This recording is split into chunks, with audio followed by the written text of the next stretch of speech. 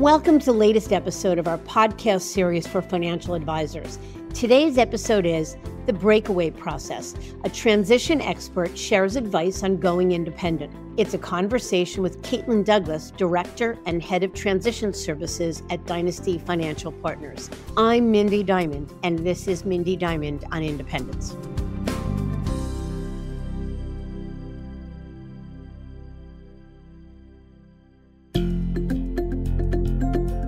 This podcast is available on our website, diamond-consultants.com, as well as Apple Podcasts and other major podcast platforms. If you are not already a subscriber and want to be notified of new show releases, please subscribe right on your favorite podcast platform or on the episode page on our website. For Apple Podcast users, I'd be grateful if you'd give the show a review. Your input helps us to make the series better and alerts other advisors like you who may find the content to be relevant. And while you're at it, if you know others who are considering change or simply looking to learn more about the industry landscape, please feel free to share this episode or the series widely. It was back in 2010 when Shirl Penney launched an exciting concept, a firm that sought to help Breakaway advisors start their own independent wealth management business with the support of a team focused on helping them drive success and a top-notch platform to rival what the advisors left behind in the traditional brokerage space. Clearly, it was a solution that filled a needed gap in the industry and a wildly successful one at that. As of this recording in July of 2023, Dynasty Financial Partners boasts some 49 network firms across the country with 319 advisors and nearly $74 billion in assets under management. Dynasty's success speaks to the strong desire advisors have to gain freedom and control and reap the rewards of becoming an entrepreneur, all while having access to everything they need to start up and run their businesses, plus access to a community focused on continual growth. Because the reality is that making the leap isn't easy, and advisors on the Dynasty platform and other supported independent platforms like it extol the benefits of having a partner in the transition process to handle all the things necessary to start their own firm and the ongoing support as needed. So in this episode, we're excited to welcome Caitlin Douglas, the Head of Transition Services at Dynasty. It's a role she lives and breathes daily at the firm as she helps guide Breakaway advisors through the transition process, and a role she has experience in from her previous life at Keeney Financial Group and nearly 2 decades in the financial services world. Caitlin and my partner, Lewis, discuss all things related to making the break, from preparing for the transition to things you need to consider throughout the process, what makes one transition process more efficient than another, and much more. There's a lot to discuss, so let's get to it.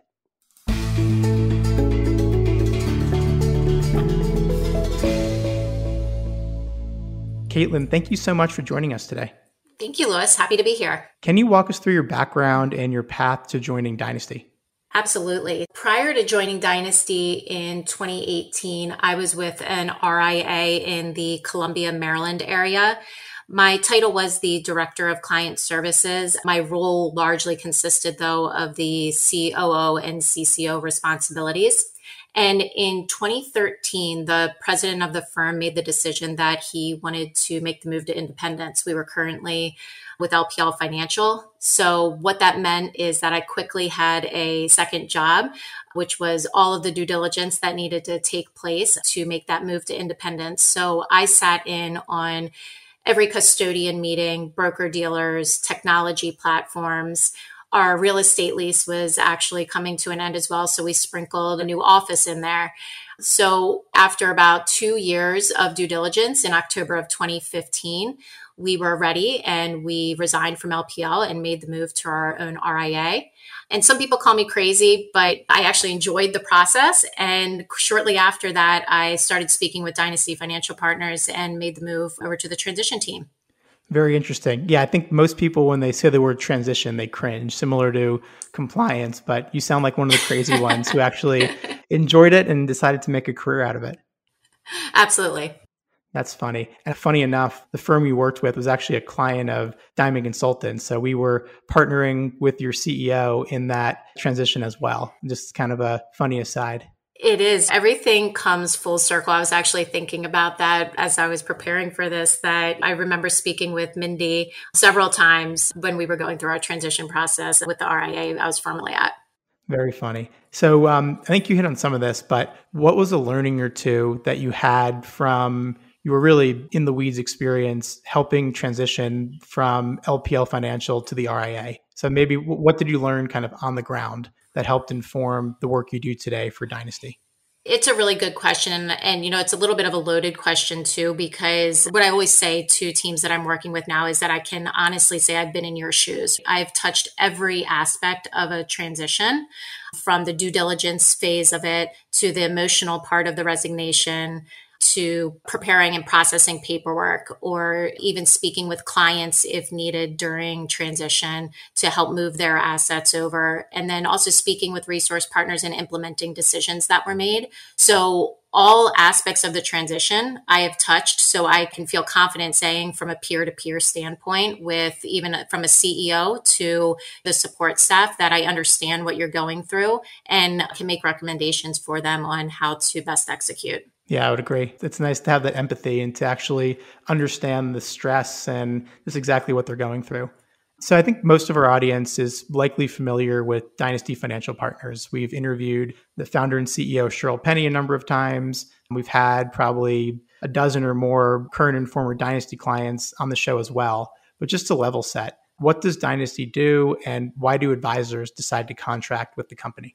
Simply put, Dynasty is a wealth tech platform that partners with RIAs to outsource the day-to-day middle and back office functions, such as billing, compliance, marketing, technology. And by outsourcing these core functions to a team of 100 plus people and growing at Dynasty, it frees up the advisor and their team to do what they really love, and that's servicing their existing client base and the ability to grow their business going forward. Well said. And I would probably guess too that, and I know from my own experience, that probably the number one reason that teams, especially those moving from a captive environment to independence, or even considering Dynasty, is for the hands-on transition work. And I think they've developed a reputation along with some others as really being best in class at a white glove transition. And that's your job as the tip of the spear. So you're the head of transition services and a director at Dynasty. So how do you spend your days? What's a day in the life of Caitlin Douglas? Yeah, I would like to say that it's interesting, but I'm not sure if that's actually the case. It depends on who you ask, I guess. On top of managing a team of 4 individuals, my days are primarily spent speaking with clients or resource partners and then implementing decisions that have been made through those conversations. So a lot of the times, the advisors that we're working with, they have their day jobs. So I'm speaking with them either early in the morning, late at night, even on weekends, because we understand the position that they're in, that they need to focus on their day job. And obviously this is needs to be kept confidential. So we need to be available for them when need be. In addition to being on the phone a lot with clients and resource partners, a large part of my job is to be present and on site with these clients, whether that be pre-launch or post-launch, providing them the on-site support that they need to be able to transition their book of business as quickly as possible. We truly build relationships with the firms that we work with to become best friends. Some are like family to me that I'll always keep in touch with. And that is proven through us just really building the relationships from day one. So I'm curious, when firms decide to work with Dynasty, they're leveraging you and your team, obviously. Where does your role stop? And then the role of the advisor or their support team pick up? So in other words, like what does Caitlin do and implement and kind of take on? And then where does the team really need to be instrumental and get their hands dirty as well? Yeah, that's a great question, because I would say that the transition team at Dynasty is never going to be able to replicate the institutional knowledge of the client base that the advisor and their team have. So when it comes to speaking with clients and to completing complex paperwork, that really is what's going to fall on the advisor and their team.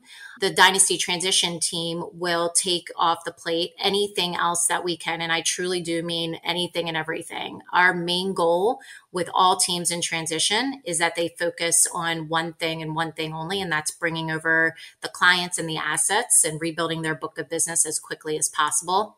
So we will help with everything else that we possibly can. A couple examples of that are tracking through our proprietary tracking process we've built out through our CRM system, both at a household and an account level, to make sure that we can provide real-time live feedback to the team on where a household or an account stands to ensure nothing slips through the cracks, and also helps the team focus on a day-to-day basis on where they need to either shift their time or spend more time to help move the firm as a whole through the transition process. Got it. Yeah, I think that makes sense. So it's really, advisors work with Diamond consultants for similar reasons. They say that they don't know what they don't know, and they're making one move, maybe two moves in their career, certainly one move to starting an RIA. So being able to tap into your team and all your experience probably puts them at ease more. And they know, even if it's hard work, at least they know what they have to do and that they're not going to miss things. Absolutely. I would say that transitioning firms it's always a major lift. But from our understanding, moving from a captive environment to independence is probably a bigger leap, and there's more steps and just more responsibility on the shoulders of the advisor, regardless of whether they work with Dynasty or not. I'd love to get your perspective. What are kind of the additional steps that are taken for a team to move, let's say, from Merrill Lynch to starting an RIA versus moving from UBS to Morgan Stanley? So first, do you agree that it is a bigger lift to go from captive wirehouse or some sort of captive environment to independence? And then if so, what are some of the additional things that they have to take on? Yeah, absolutely. I do agree wholeheartedly. And it is a major lift. And I'm fully transparent about that with teams from day one. We never sugarcoat that. But again, just as we were mentioning before, the experience of the Dynasty transition team of doing this over 50 plus breakaway launches and then countless number of M&As that we've done brings a ton of experience to the teams that we can help guide them through the process to make it as seamless as possible. But some of those, I would say that some of the major lift items that are different, I would assume, I have not done myself a wirehouse to wirehouse transition, but I would assume obviously are the compliance and the legal piece of building out your own ADV, the legal piece of getting an operating agreement ready to go with any pertinent items that need to be incorporated into there. There's going to be a level of marketing, obviously, since this is going to be your own firm and you're not going to be that of a team of UBS or Merrill Lynch or whatever wirehouse you might be going to. So there's absolutely more steps that are involved, but the key here is to have a great partner, an experienced partner that can guide you through that process and give you recommendations all the way along. Yeah, I would agree with you. And no transition is for the faint of heart, but you have to really want independence in order to really invest the requisite amount of time. And you're also giving stuff up, right? You're giving up the certainty of an upfront check, giving up the comfort of turnkey infrastructure. So for teams that really want to be independent, they have to have that fire in their belly and realize that it's going to be a lot of work, but you're building the firm for yourself and you're doing each individual step because of the next 5, 10, 15, 20 plus years. And if it is just a very short-term thing, it's probably not the right fit. And I think it's probably why we still see more transitions of captive teams that remain in channel, meaning going wire to wire or bank to bank, rather than breaking away to independence. So I think that makes sense. And just overall, when launching an RIA, what are the major milestones and projects? So I know a lot of the Dynasty transition process is proprietary, so I'm not going to ask you to spill state secrets. But if you had to group some of the steps into major projects or milestones, like just preview for us, like what are the big things that teams are working on from the moment they sign with Dynasty to resigning from their firm? Yeah, it's a really good question, Lewis. So one of the very first things that we do on the Dynasty transition team is we assign a transition lead. And that person is the quarterback for the entire transition and the main point of contact for the teams that we work with. This quarterback is the person that is going to put together the entire project plan, working backwards from the intended launch date to make sure that we reach any major milestones. So I would actually say that the assignment of that quarterback and transition lead is really the first major milestone in the transition process, and start building. And also we want that quarterback to start building the relationship with the team. From there, it makes reaching those other milestones that are important pretty seamless, as long as the team is fully engaged and we're working towards the launch date. And a couple of those, I would say, are marketing and branding, right? So the team, when they choose their name and their logo and their color scheme, that's a major milestone for them. When the team has chosen what they're going to do for real estate and maybe building out their office, gets them excited, right? We know that we can start working on many other things now that we have the real estate picked out. Custodian decision, if the team has not already come to us with a custodian in mind, going through that due diligence process with the custodians is also another major milestone, because we want to start working with the custodians as well to make sure that we're all aligned on agenda items and working towards their launch date to obviously move their assets over as seamlessly as possible. And then the last milestone that I would say, which makes things feel very real, is the filing of the ADV. And typically when the ADV is filed, that means that we are anywhere from 30 to 45 days out from resignation and launch. So it just brings the entire transition process together and really brings everything to fruition. Yeah, so just a couple of follow-up questions, maybe more kind of in the weeds on what you mentioned. So you said that a transition lead is assigned. I assume that's from the Dynasty side. But what does it typically look like from a team? Like how many team members are actively engaged in the transition process? And is there a best practice? Like, can there be too many folks in the team, or can there be too few? So from our standpoint, everybody that is involved in a transition, and what I always refer to as the circle of trust, we want to keep that circle of trust pretty small, needs to have a role and responsibility. So if there is not a reason that somebody needs to be involved in a transition, then typically we will say, let's not bring them into that circle of trust until we get a little bit closer to your launch date. All of this is always ran by the legal counsel that they have engaged to ensure that the legal counsel is also on the same page on when and if they can tell other team members. But for the most part, if somebody does not have a role or responsibility for the transition to move it forward, then there really isn't a need to open them up to any additional risk. That makes sense. So typically, like I know every team you work with has a different size and different makeup, but most typically, if you had your ideal setup on a team, what roles on the team are going to be actively involved in the transition? Obviously, you have the lead advisor or the team lead, but what other individuals are most impactful? Yeah, so usually you would have either an operations manager or somebody from the support staff perspective that knows the client's accounts inside and out, right? So understands what type of complex accounts they might have or complex money movements we need to solve for. A lot of times the advisors or even the C-suite level is not involved to that level or in the weeds. So we want to make sure that we bring on somebody that is from an operations perspective, really knowledgeable from that standpoint. From an investment standpoint, if it's not the lead advisor or the C-suite that is making the investment decisions, we'll usually want to make sure that we have the investment professional involved in the transition as we start talking through investment platform, trading tools, et cetera. And then obviously from a C-suite level, as you had mentioned, the decision makers of the firm are always going to be involved so that we can make sure that we're all on the same page there on different decisions being implemented. Yeah, appreciate you sharing that. It kind of makes sense if it's a very large team. It's not like you need 20 people involved. But I think also there's sometimes a belief that I'm going to keep this circle super, super tight. So it's just me, the lead advisor, me and my junior partner. It seems like you probably take a little bit of a risk because you want to have the people that have the right information and can take on the right work. It's probably sometimes a risk worth taking that we broaden the circle to get the right people engaged. Yeah, that's correct. I mean, sometimes there's too many cooks in the kitchen, but you need to have the right amount of cooks to produce what we're trying to get to.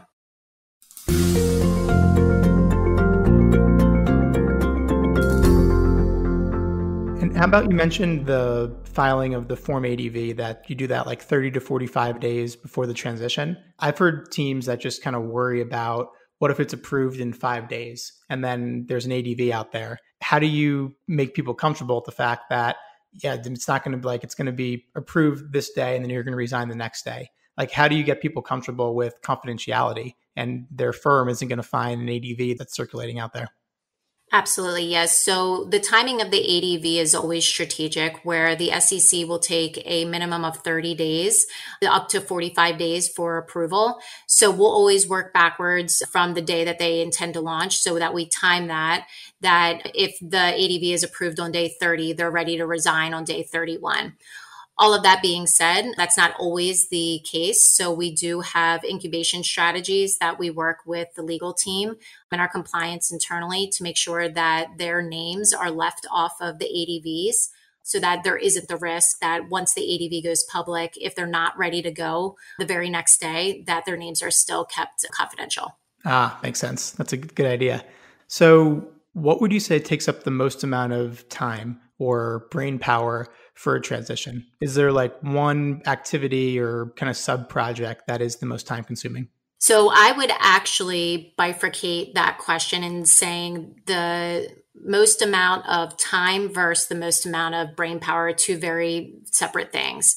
So the most amount of time is hands down marketing. This is going to be the brand identity for ideally the rest of the team's professional career. So we need to get that right from the start. It's of the utmost importance that we do. We want to make sure that the team is excited about their new name, that once they launch, that they're excited to have their name and their logo on different swag and telling all their family members and friends about it. So that's a really important piece, but it does take some time. And the process there can typically take about 4 months.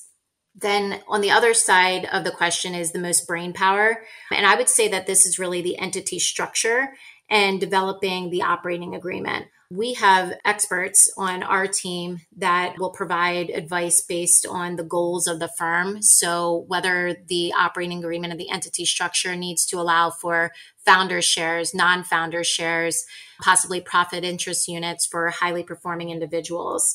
Or maybe the team wants to have things set up to be M&A ready from day one so that there's a repeatable process in place that can be easily explained to potential advisors. All of that takes very strategic planning and a lot of conversations, very in-depth conversations, not only with our team internally, but also with their legal counsel that they've engaged to implement within the operating agreement. Wow. Yeah. Those are like thorny topics that you never would even think about, like, I guess, attacking unless you're running your own company. I mean, the people, if you're captive, you're fighting over splits and joint production numbers. So it sounds, I think, enticing to probably everyone to own your own equity. But once you kind of break into how that works, it sounds like it's classes of shares, it's how to grant equity, is it actual equity or phantom equity or profits units? That does seem like it's just a lot to understand, all the different ways to do it, but also some potentially challenging conversations with team members. Yeah, I couldn't agree more. And that's where our team internally always helps guide teams with those conversations, can even take part in those conversations with team members when they're ready to have them, so that we can just assist the teams that we're working with in any way that we can to make those conversations just a little bit easier. Yeah, I get that. So let's talk about timing. From someone signing a service agreement or letter of intent with Dynasty to handing in the resignation letter, how long does it typically take? Yeah, the typical timeline is anywhere from 4 to 6 months. Again, what is really driving that timeline, the longest lead time item, is marketing, because we want to allow the team enough time to get that right. But I would say that most firms, as long as they don't have a specific date that they need, like a note to roll off or maybe an agreement to end, will launch within 4 to 6 months with Dynasty. And I mean, obviously you work for Dynasty, so you know that timeline very well. But if you had to guess, if someone wasn't working with Dynasty, they just started an RIA through one of the custodians, how much time do you think they would need? Or maybe put another way, like how much time do you think working with Dynasty saves someone? Yeah, I can speak from firsthand experience because it's what I did with the RIA prior to joining Dynasty. And that was a full 2 years of due diligence that we performed to really get comfortable with every decision that we were making. We didn't have a partner that we could rely on to ask the questions of what's the difference between Schwab or Fidelity, or why Black Diamond versus Adipar or Orion, right? We were making all of those decisions and figuring the answers out to those questions on our own. So to answer your question directly, I would say that my opinion would be it saves a minimum of a year's worth of time of the due diligence, but I think that's really dependent from firm to firm. Yeah, that makes sense. Someone always asks us, how long does it take to go independent? And usually we'll say to really do it right, probably anywhere from 8 to 12 months, including the due diligence. But as you know, I mean, sometimes there's fire drills. We've had some situations together where something has to be done within 45 days or 60 days because of some sort of event or the team has found out. So it's not that it has to take that long. It's more so in an ideal world to kind of do things in a world-class way. You want to make sure you take the right amount of time. But I mean, maybe it's also a question for you. Is there such thing as the transition, basically having too much time to do the transition? If you had to pick, and I know you and Dynasty make money once the firms are launched, but like from getting everything done, buttoning everything up, is it kind of better for you if someone says, I want to do this in a year or I want to do this in 18 months? Or is there a drawback of that approach? I don't think that there's necessarily a drawback, but my answer to your question would be any day, all day. I would prefer a transition that is the lead time to the transition be shorter rather than longer. And it's the reason why is because I refer to this as transition fatigue, where teams are meeting with us on a weekly basis, right? We're talking to them constantly, and that can wear on somebody. They're not doing a day job for 4 to 6 months in a typical time frame of a Dynasty transition. They're doing it from 18 to 24 months, and that's really wearing on somebody. So getting the decisions made, making sure that we're not going back and rethinking the decisions, and then executing and launching in the shorter time frame is always more desirable. Yeah, I get that. We always say too, you have your feet in two lands. So even things like prospecting is challenging when you have this opportunity and it's back of your mind, I'm selling them on XYZ firm. I'm going to turn around and leave in 2 months. Like it's not the best for stress, for confidentiality reasons to have such a long time. But at the same time, if you're doing this right and you're investing in the company, you also want to make sure you actually can put the right amount of time and thought into getting things buttoned up. So it looks like the firm has been around for 20 years once it's launched. So it seems like it's a balancing act for sure. Yes, definitely. So an option advisors always have when considering independence is, we'll say, bypassing Dynasty or any of your competitors and just working with the transition teams of a major custodian. So really we call it the do-it-yourselfer. Can you just talk a little bit about what's the difference between transitioning or working through the transition planning directly with the custodian versus leveraging Dynasty? And I know on the Dynasty side, you work closely with the custodians, but let's say if you and your team weren't in the middle, how does the process differ? Absolutely. Yes. So the process is completely different. And we have amazing partnerships with the custodians where at this point we're finishing each other's sentences, but the custodian is focused on the custody of assets and transferring those assets over from the team's current firm to the new custodian. And that's the only piece that they are siloed in helping assist the firm with. Whereas Dynasty, we are touching every piece of building that firm, right? We're looking at real estate for them. We're helping them with compliance, their tech stack, legal, marketing. We're touching all pieces of the transition, not just the book of business, but the full transition to help them start a firm as seamlessly and as quickly as possible. And we do that in conjunction, again, through the great partnerships with the custodians, but they're focused on one siloed piece where we're focusing on more of a macro level. Yeah, that makes sense. That's how ultimately their business operates. But let's take like technology, for instance. Don't the custodians have technology consulting teams? So if you are more of a do-it-yourselfer, there aren't resources within the custodians that can help with some of those decisions? That's a great question. I'm not entirely sure internally within the custodians if they have somebody dedicated to assisting with that. But what I do know is that from our standpoint, what we always do is we make sure that we're consistently reaching out and making sure that we're offering the best in class solutions from a technology standpoint so that our teams are always on the forefront of that technology. That makes sense. Yeah, I think from my experience, you're much more in the weeds, but for me, much more kind of at the high level, we find the custodians provide a roadmap or the recommendation. So on the technology side, here's 5 different tech platforms that integrate well with our platform. And here's the contacts for Phil at Adipar and Joe at Orion and Bill at Black Diamond. And leave the conversations and the negotiation and the integrations in the hands of the teams. Where it seems like with Dynasty, it's much more of a, we'll consult with you on this and we'll take those conversations and decisions much further in conjunction with you. Correct. Absolutely correct. So who in your mind makes the best client for Dynasty or just the supported independence ecosystem? So meaning someone who is willingly paying extra for this support. Are there folks that just make better clients or can get the best out of what Dynasty or some of your competitors do? Yeah, I do think that there are those ideal clients for that supported independence. And obviously, I think that the right answer here is someone that is a true entrepreneur and understands the power of outsourcing, but also someone that is looking for a partner and a community of like-minded advisors so that they can grow themselves.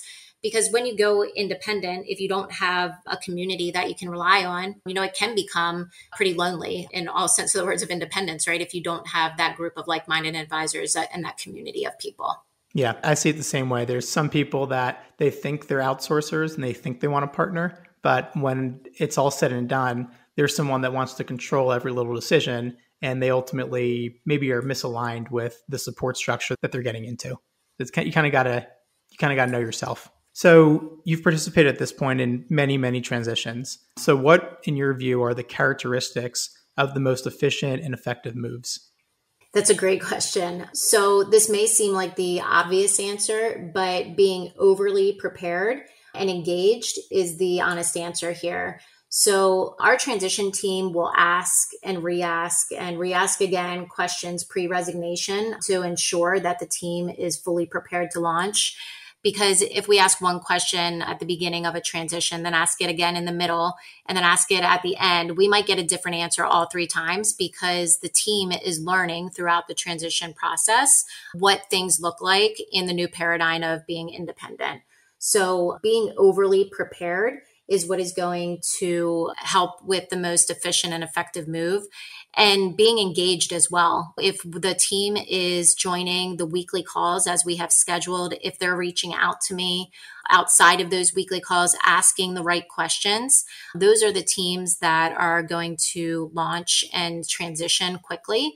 Whereas if a team is not making every call, if we're canceling or we don't have that relationship built, then it makes for a little bit more difficult of a transition. Yeah, I can see that. It's a big project. So you got to make sure your heart's in it and that you're making it a priority. How about any hacks or best practices to share? Yeah, so I actually would share a phrase, and we've said it a lot in our Dynasty transitions, but it's to trust the process. And the reason why we use that phrase is because some people may think that we're moving a little bit too slow, or why haven't we started talking about why when we're only talking about the letter C right now. So in order for us to effectively run the transition, we always tell teams from the beginning and remind them to trust the process. We've done this multiple times and we promise we're going to get you to the end point here, but you need to follow our guidance along the way and trust the process that we've done time over time. Yeah, it's probably similar to how an advisor would want their client to react, right? The advisors are hired because they have a planning process, an investment approach, and they've done this before, and it's somewhat similar. I can imagine. I mean, a transition and all the work is very stressful. It's like we're talking about on top of a day job, that there are certain things that maybe are more exciting or interesting or someone hears about, and sometimes you just can't help but question the process because you think that you found something that was missed. So It's challenging. You're dealing with people at their most stressed. So you definitely have to have a lot of patience too. Absolutely. I always say that it's an emotional roller coaster.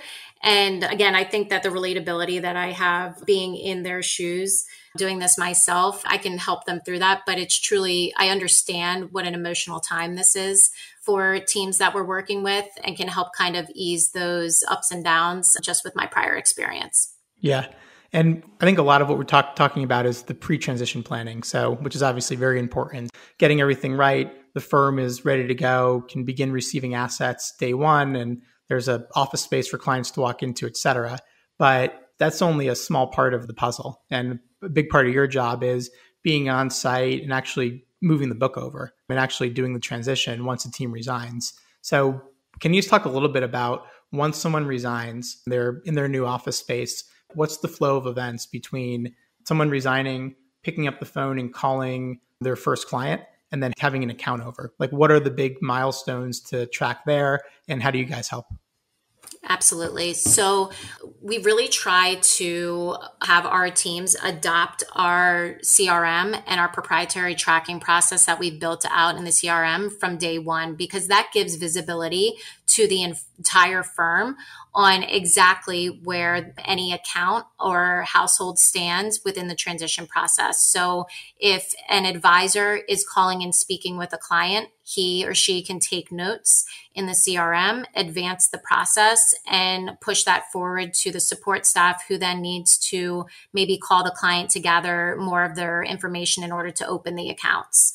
Once that additional information is gathered, the paperwork then can start to be generated, and the support staff can then move the process within CRM through the workflow. And we can very seamlessly assign roles and responsibilities to each individual involved in the transition, saying, all right, now we have this household in this stage. Let's process and prepare the paperwork so that we can get the accounts over. Interesting. And are there any products or elements of an advisor's book of business that are traditionally harder to move? And what have you kind of done to help overcome this, or maybe pre-plan so that it's not as difficult or not as big of a surprise? Yeah, so the proprietary products are obviously going to be the hardest to deal with because they typically can't be moved. And depending on the legal advice a team receives, it may be the case that they really can't even sell out of these positions pre-launch either. And that's on purpose, right? From the wirehouses or IBDs, that it's the stickiness factor. So what we need to do is typically handle those items either during transition, so that maybe we're only going to the client once with maybe some additional paperwork that needs to be signed in order to sell out of a proprietary position before it can transfer. Or maybe we need to handle it post-launch as well, meaning like kind of in a day two type scenario where we're going back to clients and having them focus on getting out of those proprietary products and finding a new solution for them. Got it. That makes sense. And proprietary products, I would assume, meaning like feeders for alternative investments. What other products are you talking about? Yeah. So a big one is usually like a proprietary money market fund that is only available at a wirehouse. That makes sense. And what sort of transition success do Dynasty network firms typically have? I'm sure you track the percent of yeses or percent of assets that come over. Like, what do you normally see as a success rate? Yeah, we typically see teams reach about 85% or greater of their assets within the first 60 days after resignation. Now, this can obviously fluctuate depending on the situation of the firm, whether it's protocol or non-protocol. And maybe that non-protocol also has a non-solicit or a non-compete or maybe even a non-accept with it. So there's definitely different variables there that could impact the length of a transition and how long it takes for assets to get over. But in general, we see about 85% of assets or greater come over within the first 60 days. That's really good, right? I mean, I think most advisors would sign up to know with certainty that in that shorter period of time, they could have the book over. And I would say give you guys kudos from doing this, that is much quicker and probably a better success rate too than someone who just did it on their own. So maybe the success rate is probably similar because, I mean, like the relationships are the relationships. But I think a big thing teams pay you for is that you're avoiding some mistakes, you're avoiding accounts from being flagged or not opened, and you can kind of just speed things along and ultimately have them collecting revenue sooner. That's right. And the client control is a big piece of a successful transition. And as long as the advisor and their team knows that they have client control, we can basically handle everything else from and help assist with a transition standpoint. And that's all part of the pre-planning process, so that there's not going to be any surprises on maybe if a certain position or asset can't transfer. We're going to know that ahead of time. We're going to know what the solution is so that the advisors feel prepared going into those conversations with clients. And ultimately, it relates directly to the success rate of our transitions because we're fully prepared, and ultimately the advisors have the client control. Interesting. 2 more questions for you to bring it home. So one, and obviously you can make this anonymized, but what's a disaster story or a mistake or mistakes that if you knew what you knew now could have been avoided? So my honest answer here, and I know it's not a good one probably for the listeners, is that there really truly hasn't been any disasters. We plan and we replan for every single transition to avoid any disasters if at all possible. So does that mean that everything goes perfectly smooth? Of course not. But we've seen enough transitions and that we can anticipate if we're going to see an issue arise. And if an issue does arise, we know exactly who to go to get answers to resolve it quickly. I was hoping for something funny. That's okay. That's okay. Maybe offline you can give me the unfiltered version.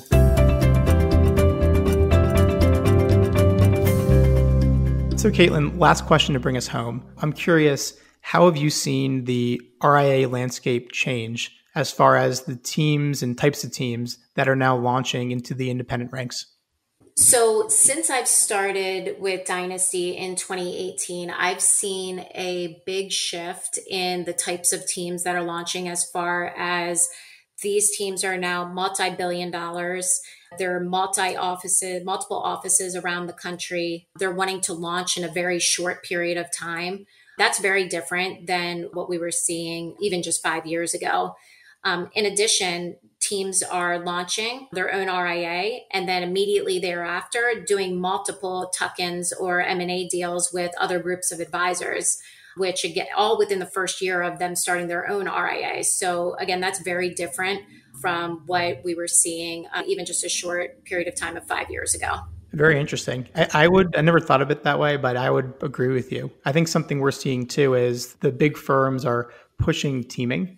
And we've seen it where, by extension of that, you have kind of sub-businesses that are really operating like their own independent fiefdoms within a major firm, so that when that team wants to lift out, they have institutionalized processes, they have a large number of folks that can fill in different roles, and then they're more ready to become a major RIA and either just grow organically really well and run a really efficient firm, or to your point, begin onboarding advisors or acquiring businesses. So I would agree with that probably the folks that are going independent, maybe the business is more mature or it's been incubated more. And because of that, I think the whole industry benefits.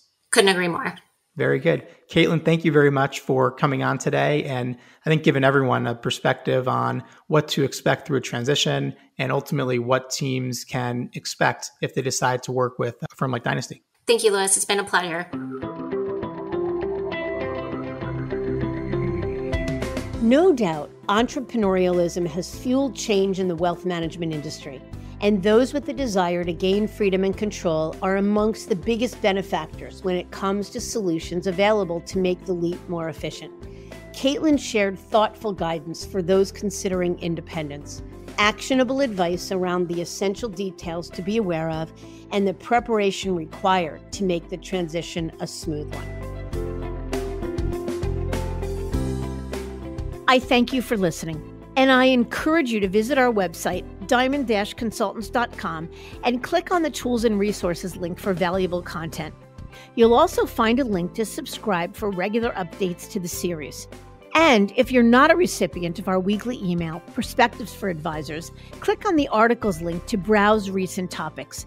These written pieces are an ideal way of staying informed about what's going on in the wealth management space without expending the energy that full-on exploration requires. You can feel free to email or call me if you have specific questions. I can be reached at 973-476-8578, which is my cell, or by email mdiamond@diamond-consultants.com. Please note that all requests are handled with complete discretion and confidentiality. And keep in mind that our services are available without cost to the advisor. You can see our website for more information. And again, if you enjoyed this episode, please feel free to share it with a colleague who might benefit from its content. If you're listening on the Apple Podcasts app, I'd be grateful if you gave it a star rating and a review. It will let other advisors know it's a show worth their time to listen to. This is Mindy Diamond on Independence.